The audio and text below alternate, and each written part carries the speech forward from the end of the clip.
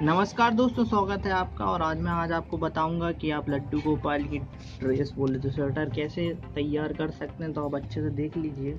इस प्रकार की अभी जो ड्रेस बनाई गई है वो मैं आपको पूरी बताऊंगा, ठीक है। आप देख लीजिए पूरा ऐसे प्रकार की ड्रेस बनाना। सबसे पहले आपको मार्केट जाकर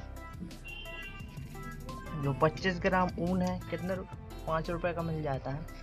5 से 10 रुपए में मार्केट में मिल जाएगा। 5 से 10 ग्राम में जो ऊन आपको मतलब जिस कलर का आपको बनाना है उस कलर का ऊन आपको ले आना है, ठीक है, स्वेटर के लिए।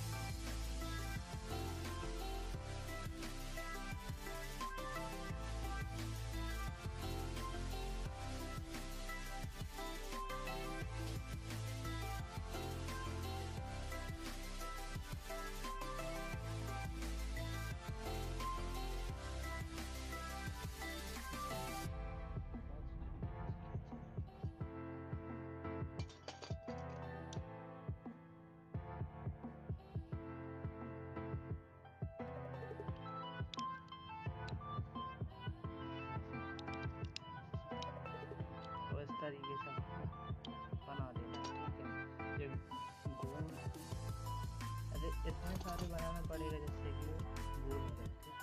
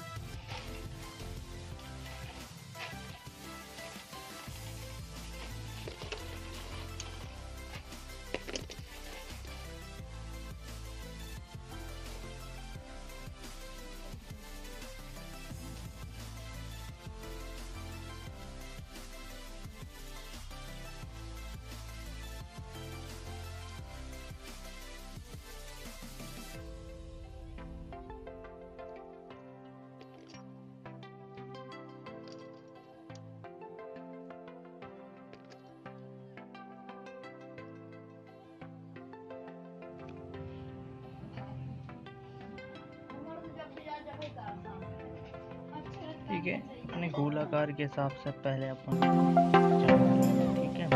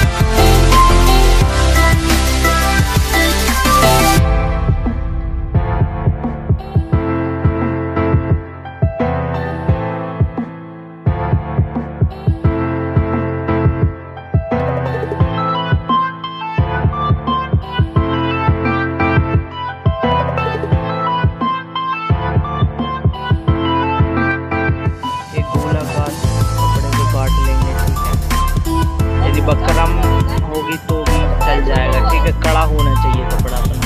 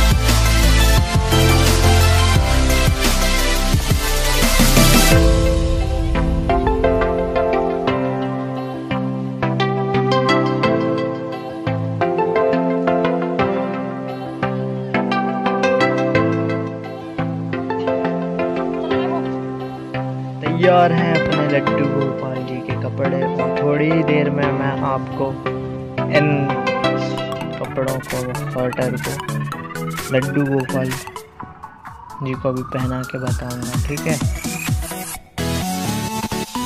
तो आप देख सकते हैं जो कि हमने स्वेटर लड्डू गोपाल जी के लिए बनाई थी, तो बहुत ही ज़्यादा परफेक्ट तरीके से बनी थी। और इससे लड्डू गोपाल जी देखने में बहुत ही सुंदर लग रहे हैं, आप देख सकते हैं ऊपर से लेकिन नीचे तक राउंड में